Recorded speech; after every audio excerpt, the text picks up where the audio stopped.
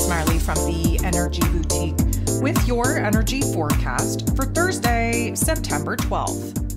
So today we have the moon in Capricorn all day. And of course, this is going to provide us a lot of realistic, serious, somber emotions where we are kind of getting real with ourselves. We're focused on our to-do list. We have a want, need, and desire to be productive in a certain sense. And the moon in Capricorn allows us to kind of keep ourselves busy with the outside world, with our to-do list, with the plans that we need to be thinking about so that we don't find ourselves in this negative narrative, this cynical inner dialogue where we're picking things apart. Of course, that's definitely a possibility. Negative Nancy, Betty the Bully, all the mean girls do tend to come out to play when the moon is in Capricorn, but we do have some positive energies really helping us to refine the goal, to refine the vision, for us to have a realistic approach to what it is that we have power and control over in this present moment that we can actually do to align with that grander goal, vision, and dream. And so there is this, let's call it, presence. We are very much in our physical body. We are very aware of our physical environment. We are very aware of the physical circumstances that are, again, asking us to do something about it. We are in Virgo season. This is a time of adjustment and improvement. And there is this element where, again, we are trying to get the vision clear. The Capricorn energy is the manifesting energy of the zodiac, but we have to be realistic in what we can actually achieve, actually obtain. So we are definitely going to refine that goal, vision, and dream as we get going here today with 9 different aspects popping off and 6 of them involving the moon. We're definitely going to have a more realistic approach to the plans, to the strategy that we definitely have to start piecing together. The moon in Capricorn energy going to make a positive interaction with Uranus, the Great Awakener, who is retrograde in this Taurus energy. So this gives us earth on earth action, thus why we're present, why we're aware of our physical body, why we're aware of our physical environment, why we're aware of our physical circumstances, both where it is that we have the option to have power and control to take action to make moves, and where limitations are preventing us from doing just that. Of course, reminder, Uranus's whole point in a retrograde in this Taurus energy is to illuminate where it is that we are essentially holding on to physical matters, people, places, and things that we've outgrown, that are essentially stunting our growth, holding us back, preventing the progress that we've been praying for.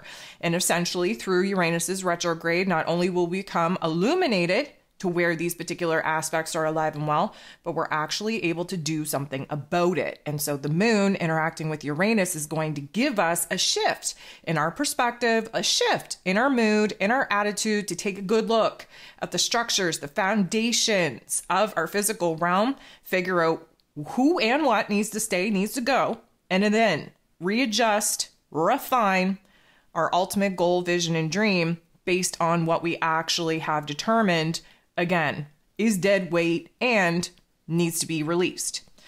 The moon is then going to make a positive interaction with Saturn.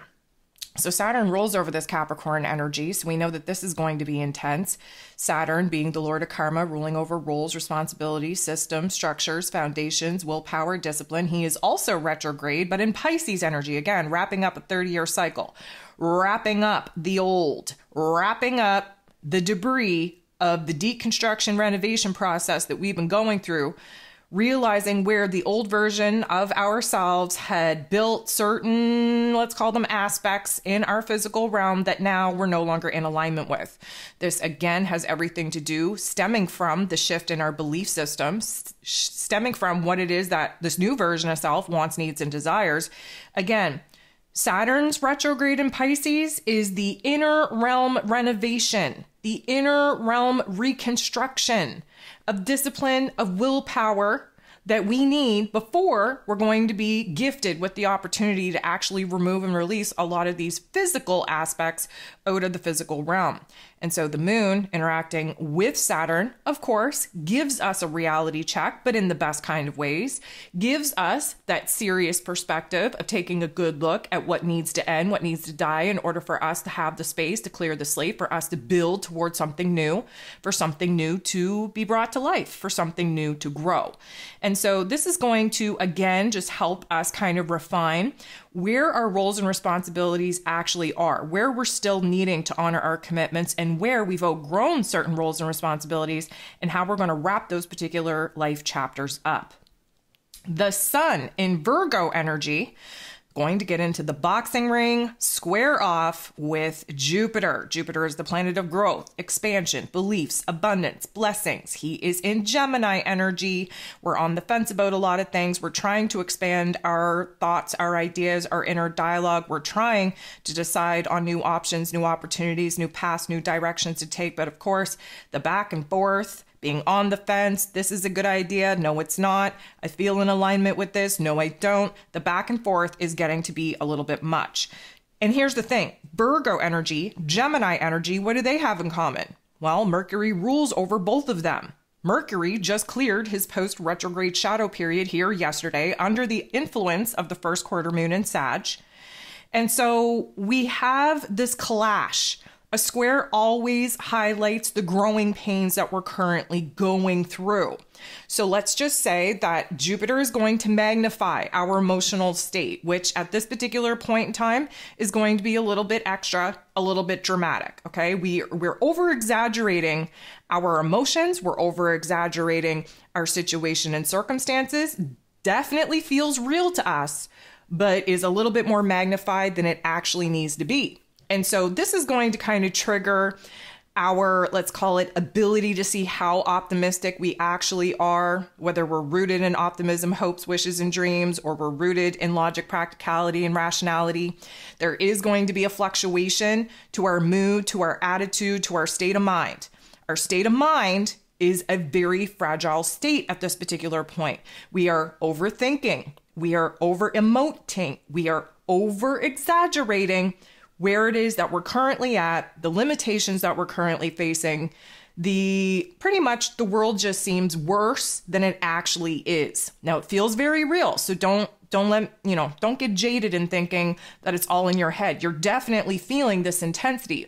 What I'm saying is that at this particular point in time with this energy, it's almost like you have to treat it like the side mirror of your vehicle, where it says, objects may appear closer than they actually are. Well, under this influence, emotions, thoughts, circumstances seem way more over-exaggerated, way more intense, way more crucial than they actually are. This is definitely not going to feel good. It is going to put us in a restless state. It is going to have us kind of looking for the truth, looking for the purpose, looking for the answers. We're definitely going to feel that particular struggle. Now, keep in mind, this square energy is to help us grow. We only grow when we feel uncomfortable. We only grow when our back is against a wall. And so we need this particular conflict, tension point, over-exaggeration of our emotions, of our headspace, of circumstances to make us feel like we're trapped so that we boss up and are willing to make a change. This is helping our personal growth. This is helping to refine our inspiration, our motivation, our excitement. We want to move on. We want to make changes. We don't know what the answer is right now. Again, thank you, Gemini energy, for having us on the fence. At the end of the day, please do not commit to yourself to anything under this energy, meaning we overestimate our abilities, we overestimate our time, we overestimate our energy levels, we overestimate the actual outcome. Again, everything appears bigger, larger, more extreme than it actually is. So again, that saying like go big or go home.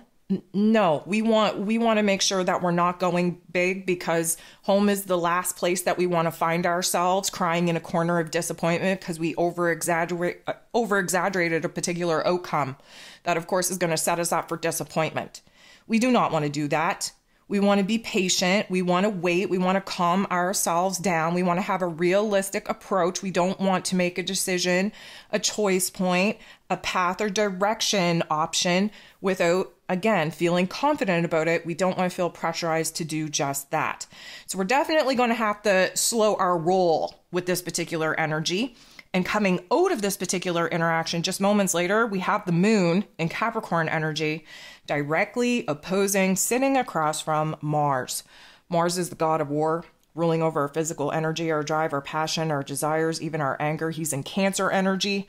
Capricorn and Cancer energy sit across from each other. They represent the axis of safety, security, and stability. Here's the thing. The Capricorn energy focuses in on where we'd like to go and how we plan on getting there and what we want to achieve on our way of actually achieving the greater, grander goal.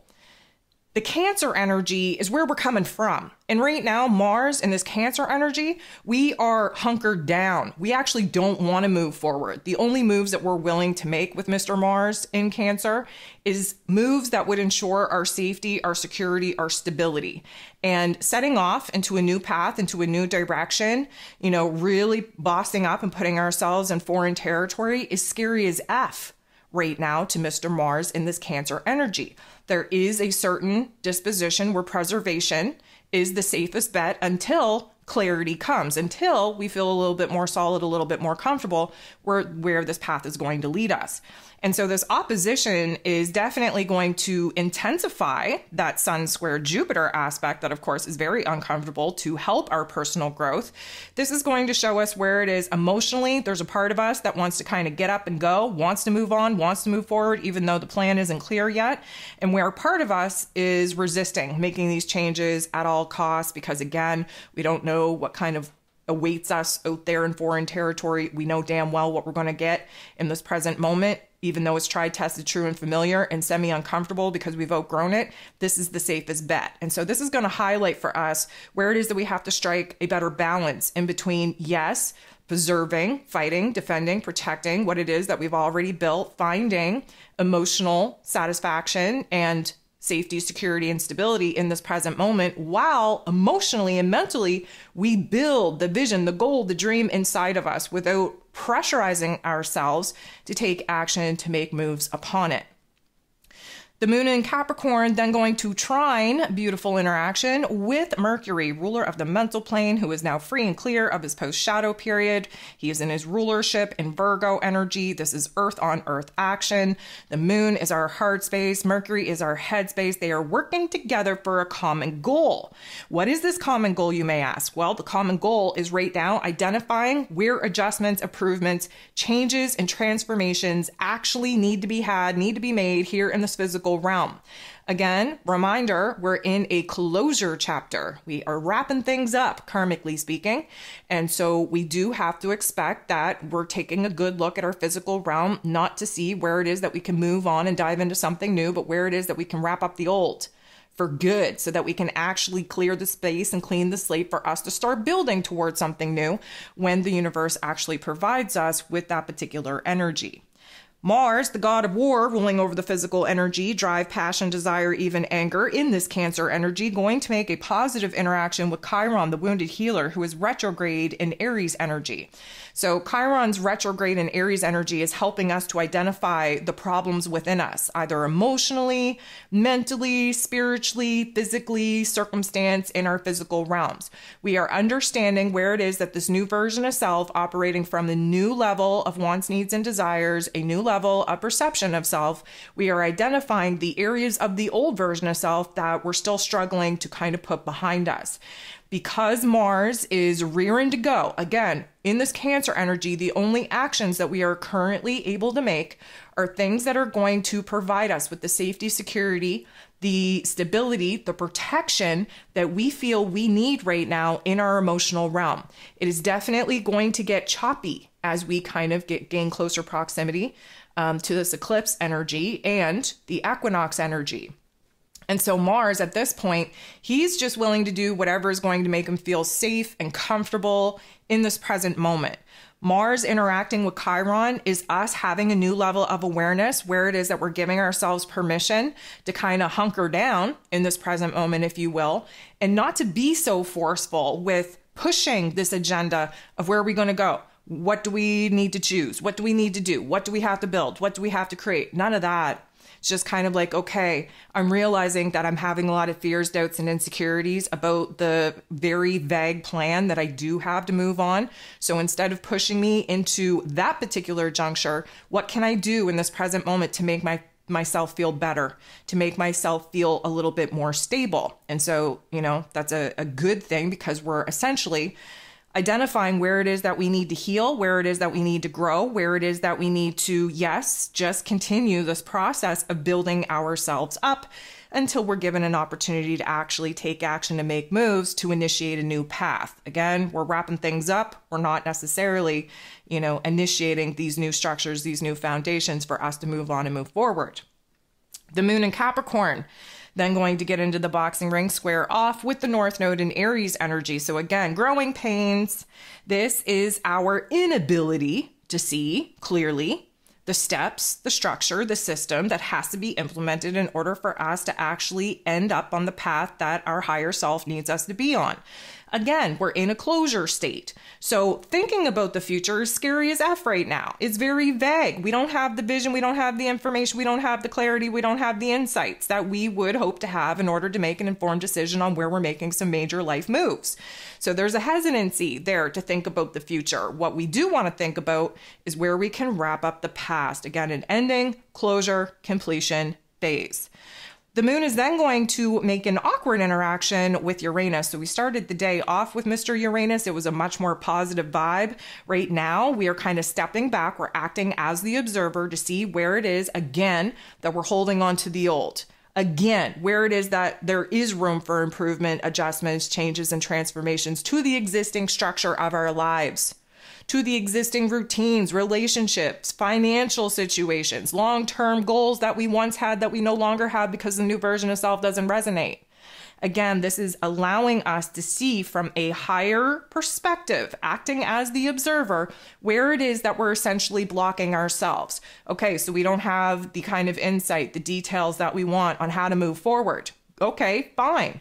How about we take a good look at our present moment, what we could do differently in order to create a different result, and maybe we could even look back to see where it is that, again, we're carrying some dead weight. The last thing that we have going on here today is Mercury, now full steam ahead in Virgo energy, his rulership, making a positive interaction with Pluto, the great transformer, who is retrograde in this Capricorn energy. So again, earth on earth action. Now, if you've been listening to me for any amount of time, you know that we love Virgo energy and Plutonian energy working together. Plutonian energy does a deep dive in the deepest part of our psyche. That's where the programming, the conditioning, the seeds, if you will, got planted in our early childhood development that has our egoic programming in a self-sabotaging, self-destruct mode. We have to become aware of the problem in order to fix it. That's Virgo's whole vibe.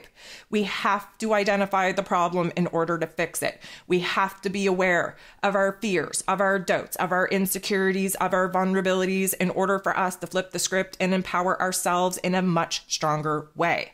This particular interaction not only is going to have us kind of realizing where it is that the inner shift of our mental plane, our perspective, our inner dialogue, our narrative has to change, but we could also see from our external realm where details are starting to flood in, insight starting to flood in, hidden layers of a truth that we've been struggling to accept start to roll in. This is a major intensity of the mental plane. It is understanding very clearly where we have to have aha moments. We have to have epiphanies to, again, realize the issue, realize the problem in order for us to do something about it. And again, we're in an ending phase, a closure phase, a completion phase. We are just missing a few of those finer details in order to wrap up a certain situation, circumstance, and scenario in our head that hasn't made sense up until this particular point.